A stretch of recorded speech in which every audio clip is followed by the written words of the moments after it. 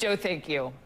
You know, some celebrities are helping out, holding benefits for those survivors in Japan, including comedian Tommy Davidson, who is performing tonight. He was actually in Japan. There he is. Oddly enough, in Japan 2 days before that quake hit. We'll get his story, talk about what's going on with you tonight, next. Southern California, specifically Los Angeles, is the home to one of the largest Japanese American communities in the United States. And if you haven't also heard, there is a couple of showbiz types there as well. Tonight at the Laugh Factory in Los Angeles, they're going to have this all-star lineup of comedians who will be raising money to go directly to Japan. One of those comedians, here he is, Tommy Davidson. He'll be performing tonight. And Tommy, let me get this straight. I know you've been to Japan multiple times, but you were there 2 days before that earthquake hit. Yeah, we were there 2 days. Before that, I was performing in Okinawa at one of the military installations there. And we were on our way to Germany to do the next show, and we heard about it, so we realized that we had just escaped the tragedy and felt very fortunate about it, too. Wow. So many others not as fortunate. So you're doing the stand-up for Japan show tonight. Whose idea was it? Why did you get involved? Jamie Masada over at the Laugh Factory is always doing good things for people, and he knows I'm one of the pieces of talent that likes to help in no matter what. This became ideal for me because I visited Japan for so many years, not only at the military installations, but going there as a visitor, and have been embraced by that culture so much, and seeing how much harmony they have socially, and the lessons that they can teach us.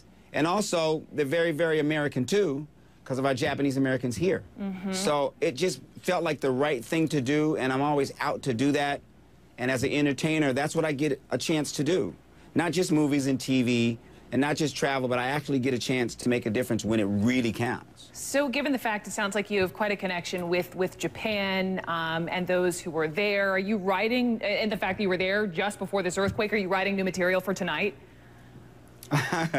No, I'm gonna stick to the act that I have. I'm gonna leave that as not as a laughing matter, but something that we're doing, one of God's gifts, and giving what we have, you know. So and that's the goal.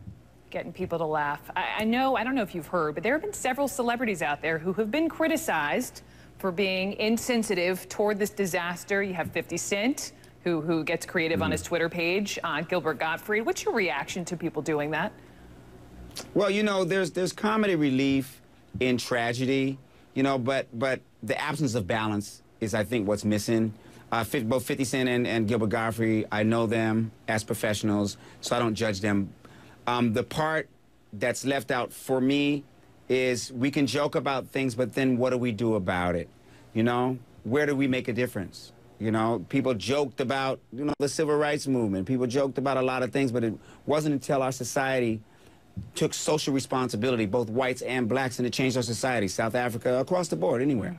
Well, for people in LA or nearby, I want to get this out once again. Stand Up for Japan at the Laugh Factory tonight in Los Angeles. Real quickly, Tommy, where can people call to give? They can call to give it 1-800-RED Cross, or they can also text. I think we got that on the screen. Yeah, they can also text there. 90999 to make a $10 donation to the Red Cross. Tommy, enjoy it tonight. Make them laugh. Thank you. Thank you so much. We're going to have a lot of fun, and God bless to them. Thank you.